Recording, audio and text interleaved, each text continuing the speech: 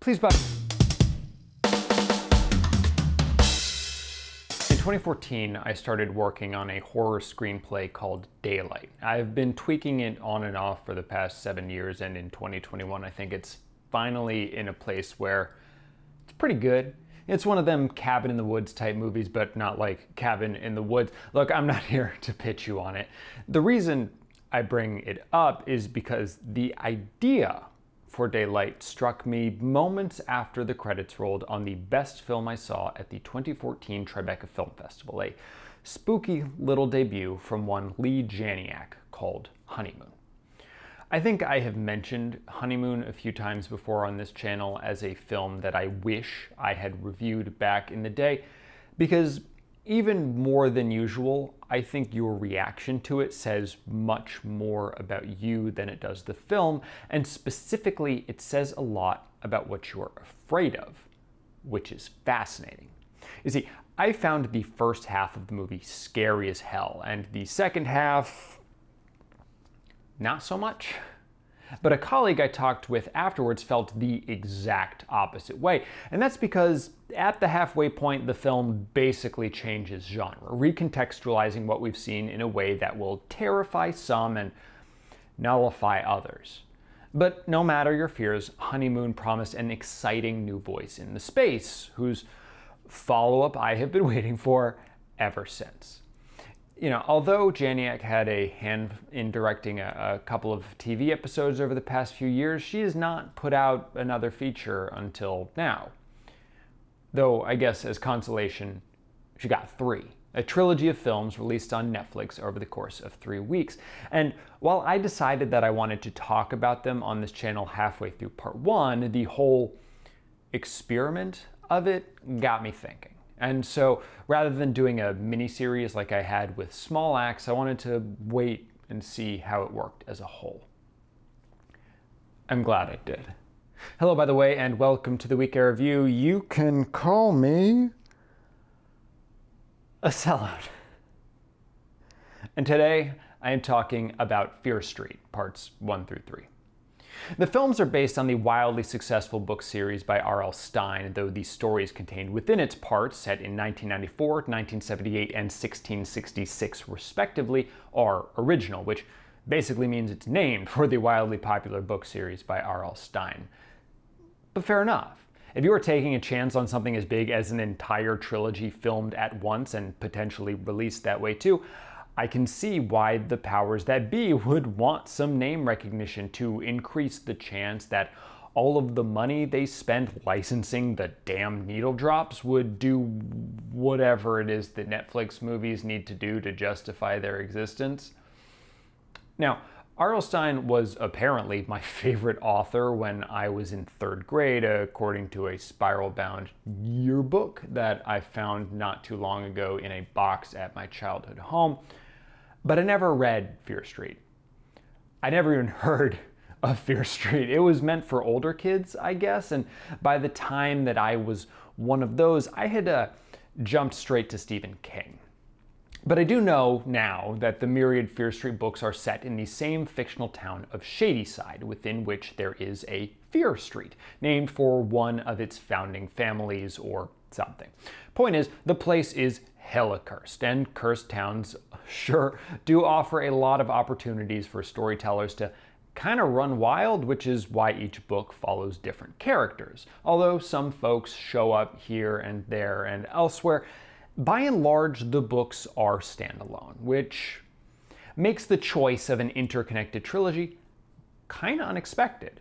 And it wasn't always the plan. Like, the rights to a film adaptation were initially acquired all the way back in 1997, but the project went dark, perhaps because Stine stopped writing the series 2 years later. But he has returned to it a few times since, and at some point folks got interested again. What we eventually got, 3 films overseen by Janiak, was announced in 2017, but her role kept expanding until she was directing and co-writing all 3. Filming wrapped back in 2019, but without a clear distribution plan until Netflix grabbed it about a year ago with the intent to release 1 a month over 3 months. That was ultimately shortened to the weekly drops that we saw. I watched the films on release as opposed to waiting for a binge, and if you follow me on TikTok and saw my 30-second hot takes, you'll know that I wasn't a huge fan of this schedule in week 2, but found it pretty critical in week 3. And that has to do with the way that each film relates to each other. The present-day story takes place in 1994. The Shadyside witch, Sarah Fier, has struck again. We get one of those classic slasher openings where a well-known actress shows up to be brutally murdered by a masked killer, setting off a chain of events that will change the course of this sleepy little town forever. Except not really. It's not changing anything. This happens every 20 years or so. Some random person in town loses their mind and murders a bunch of people with some slashery implement that reflects the period. In 1994, it's a skull face rocking a knife. In 1978, a man with a bag over his head wields an axe. And though they don't get to be the focus of their own films, we do get little cameos from a few more, my favorite of which is definitely the baby with the baseball bat. I would bet at least $3 that Netflix already has a distribution partner for Halloween costumes based on every dang one of them.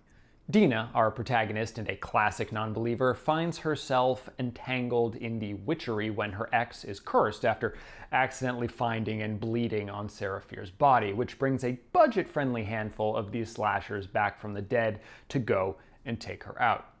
Ostensibly, this series is about figuring out the whole curse thing, but it's really about Dina's relationship with this ex, Sam.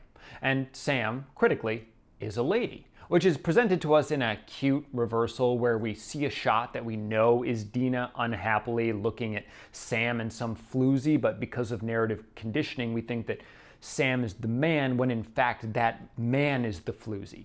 Now, despite how TikTok seems to have categorized me, I am not the right person to talk about the significance of this moment in the broader canon, but I look forward to the day when we see a girl in a movie looking at a couple and don't instantly assume that she's pining for a man-meat McGillicuddy or whatever.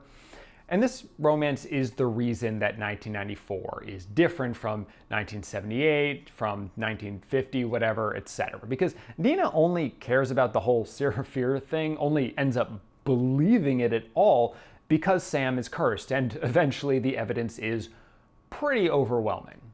And while the rules are not super consistent, we are supposed to believe that only the subject of the curse is really being targeted, meaning Dina isn't really in danger unless she actively interferes with these sort of zombies' work. It makes it feel like more of an exorcism story with a slasher veneer, and that has a very different vibe. In slashers, relationships often exist mostly to torture the protagonist as she watches everyone she loves get picked off. In exorcism movies, they're much more genuine, and indeed, Fear Street is about a genuine, if still teenaged, romance. And that makes it stand out nearly as much as the fact that this romance is both multiracial and queer. But the trilogy gets a little too caught up in its lore at the expense of the emotional core. Both parts 1 and 2 have pretty severe pacing issues because characters spend so much time trying to figure out the horror of the town's history that we just get a series of info dumps that might be relevant, but are rarely important. And what makes matters worse is that after spending all of the time setting up a bunch of dumb shit and harping on it so that we, the audience, don't forget, they still didn't trust us to make the connections ourselves. When part 3 starts calling back to earlier sequences that we still remember, the creative team decided to put in footage from those sequences, depriving us of the satisfaction of actually figuring out anything ourselves. I wish that there was an alternate version of the third movie in particular that just let the audience do the work. Like, if these had come out once a year, or maybe even once a month, I would get it, but when they're coming out week after week, and even more so now that people are just gonna straight up binge them, there's not the time to forget. So just let us remember, huh, Netflix? What's sort of weird about this is how disconnected parts 1 and 2 are from each other, and how that makes them feel before you get to part 3. When I was watching part 2, I had kind of the same reaction I did to Black Widow, which I had seen the night before. Does this even matter? Fear Street 1994 is all about a group of teenagers whose fates we don't know coming to realize that the town is legitimately cursed and then trying to figure out how to break that curse. This leads them to a character who survived the 1978 massacre, and the second film is effectively her telling that story, which is about a group of teenagers whose fates we do know coming to realize that the town is legitimately cursed and then trying to figure out how to break that curse. And while the shift in location means it doesn't quite feel like exactly the same movie again, fundamentally is the same movie again. And just as we know that the already dead Natasha Romanoff isn't going to do anything that meaningfully affects the MCU in her solo movie, we know that the kids in 1978 aren't going to figure out how to stop the witch, because we're in 1994 and we know that they didn't stop the damn witch, so what are we even doing here? When it's being a horror movie, though, I think that part 2 is the best of the series. Dina and Sam's relationship is completely removed from the equation, bringing us back to the typical slasher vibe, girls complaining about boys and lots of killing. The more confined location of its campground versus part 1's entire town ratchets the tension way the hell up. And also, it's pretty rare to see an American movie that's willing to kill actual children. Note that teenagers are, in fact, actual children, but they are differently actual children from like 10-year-olds, and also they're rarely portrayed by actual children. And while those kills happen off screen, it's only just.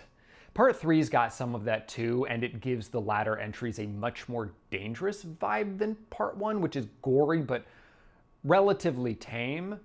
At least until the final set piece, when we get the most shocking death in the entire series out of fucking nowhere. And I'm a big boy who can deal, but I was honestly a little confused about why. Like, what did that character do to deserve that? I don't know. Without Dean and Sam's relationship, part 2 feels like it's just spinning the wheels a bit. Part 3, set 300 years before, has some of that, but because it is not a slasher, it feels different. And when we're actually seeing the past unfold instead of hearing people talk about what they think happened based on books and rumors and whatever, you aren't thinking about it in quite the same way. Plus, it's still pretty gay, and that's cool. Now, when I look back at the trilogy as a whole, I feel differently than I did as I watched the pieces individually. Both 1 and 3 and 2 and 3 complement each other pretty well, but parts 1 and 2 just don't, especially in this kind of release schedule. And that's not really the filmmaker's fault. It was not meant to be released like this. Again, the films had already completed production before Netflix was even involved, but it emphasizes both the benefits and drawbacks of the continued blurring of lines between cinema and TV miniseries. And while I guess I am curious about that inevitable tease for a continuation of the Fear Street cinematic universe, I'm much more interested in the next evolution of this experiment. 7.5 out of 10. Thanks so much for watching, and thank you particularly to my patrons, my mom, Hammer and Marco, Kat Saracotta, Benjamin Schiff, Anthony Cole, Magnolia Denton, Elliot Fowler, Greg Lucina, Kojo, Phil Bates, Liam Knipe, Willow, I Am the Sword, Timo, Riley Zimmerman, and the folks who'd rather be read than said. If you like this video, that's great. If not, oh well. If you want to see more, please subscribe. Hope to see you in the next one.